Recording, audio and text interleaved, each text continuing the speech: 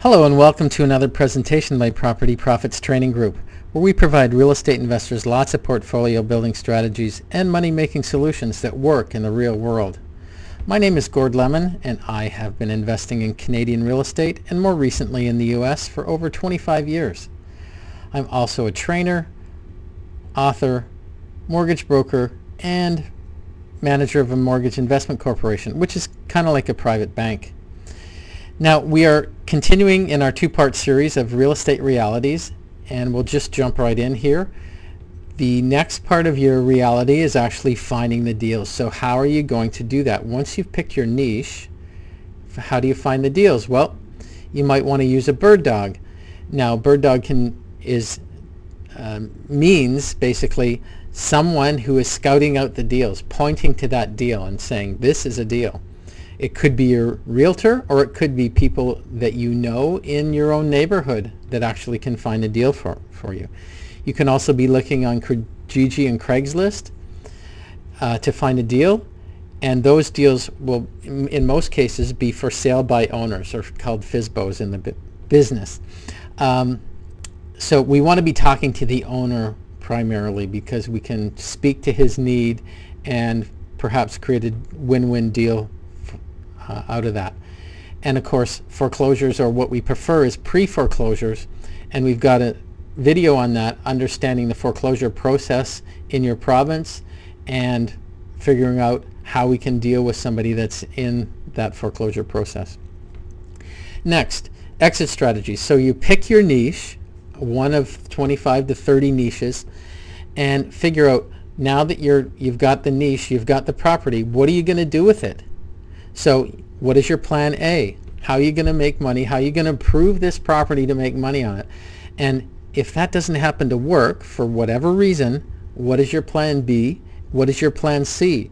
And you need to go into a deal with that in mind, or you might be, heaven forbid, losing money on a deal. And if you do real estate correctly, there's absolutely no reason that you would ever lose money on a deal. If you're doing it correctly, if you're buying the property correctly, if you've got the education and the experience to utilize to fulfill the plan that you have. Paperwork, of course, is a huge part of real estate. So understanding documents, so being able to fill out a purchase and sale agreement, to be able to fill out a joint venture agreement and what is entailed in that, reading and understanding mortgage documents, option to purchase documents, continuing agreements for sale, rent-to-own contracts, rental agreements, simple rental agreements, filling out those, property management agreements. I could go on and on. There's tons of agreements you need to know, so you have to familiarize yourself with contracts and legalese and all that kind of jazz. Reality 9, you can't do anything without a great team, and to build a team you have to know where to go and how to choose that person. You can't just pick anybody. They have to be in your same thought process, looking for property or whatever it is they're doing. They have to be on board with what you're doing, and that could be a realtor, mortgage broker, lawyer, accountant, insurance person, inspector, and you have to be able to interview these people properly.